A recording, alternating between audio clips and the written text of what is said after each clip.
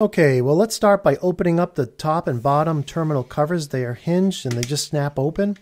And once you get them open, you can see each terminal is labeled. We'll start at the bottom. So let's go ahead and zoom in. And on the bottom left, you can see that this is where you provide power to your MicroLogix PLC. And here, because I have an AC unit, you can see it's labeled L1, L2, and earth ground.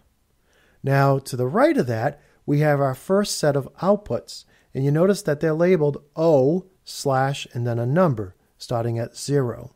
And these are, in my case, relay outputs.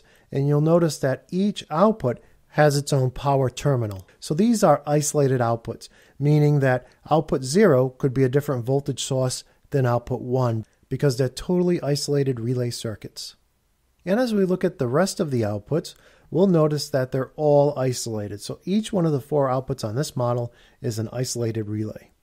Now, let's move to the top terminals and start on the very left-hand side. Here we'll see the MicroLogix actually provides us with 24-volt DC power.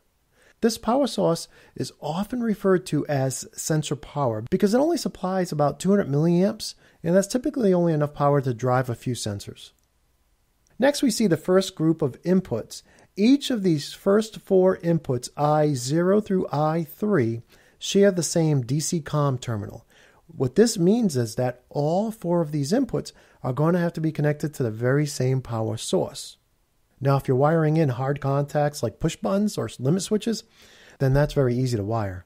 However, if you're going to be using devices like sensors that have transistor outputs, you'll need to make sure that all 4 of these wire the same. In other words, all 4 are either NPN transistors or PNP transistors. And as we look at the final terminals, we'll see that the last 2 inputs also share a common DC COM. And like the first 4, these 2 inputs will both need to be wired to the same power source. Well, that's it for our tour of the MicroLogix wiring terminals.